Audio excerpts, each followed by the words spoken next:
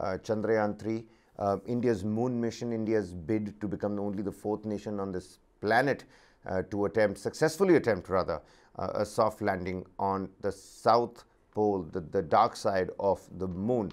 Chandrayaan update, Pankaj, to give you and the viewers as well. The ISRO has raised the orbit of the lunar mission for the 5th time successfully. The mission gradually is boosting its orbit around the Earth, and the lander is preparing for its final shot towards the moon, called the lunar insertion. Now, the spacecraft has been placed into an elliptic parking orbit.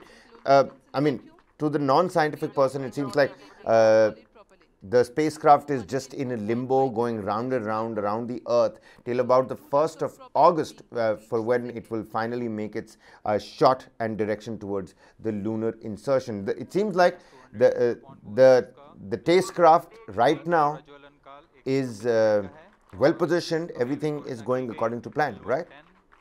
Right, absolutely. And what a way, actually, Kabir, to mention Chandrayaan here. Obviously, when we wake up to the vagaries and I would say at times miseries of nature, uh, talking about the extraterrestrial space also is very fascinating.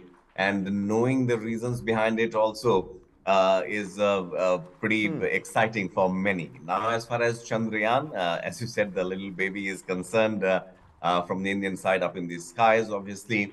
So basically, what is happening is when Chandrayaan, obviously, when the rocket left the rover and the lander up in the space, it circles around the moon and tries to, get into the lunar orbit, and with 5 sets of rounds minimum, which I think I've picked up, it's trans-lunar injection, which is the entry into the lunar orbit happens. So far, things have gone perfectly okay. Yesterday also, ISRO came up with the bulletin saying that uh, the functioning is perfectly fine. Now, following the final orbit raising maneuver, the ISRO would be performing the trans-lunar injection, which means that the lander and the rover would be entering the lunar orbit, the moon's orbit, on August 1 to slingshot Chandrayaan-3 towards the moon. This part, the slingshot part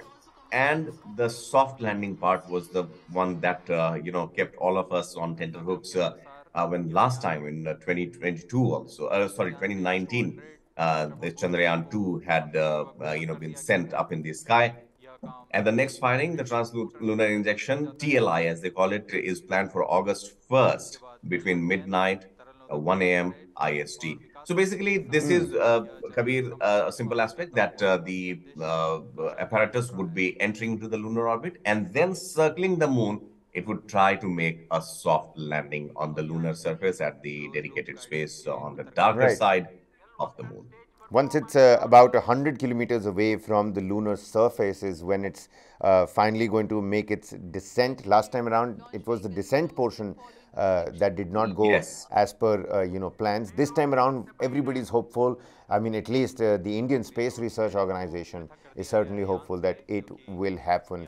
There are several other modifications and several other technologies that have been retrofitted into the old, the lander and rover, because the basic design is pretty much the same, just the size and a little bit of variations in the latest Pragyan rover and the Vikram lander. All eyes on the 1st of August when we're finally going to slingshot into the lunar, orbit that is going to be called the lunar insertion. All eyes on that.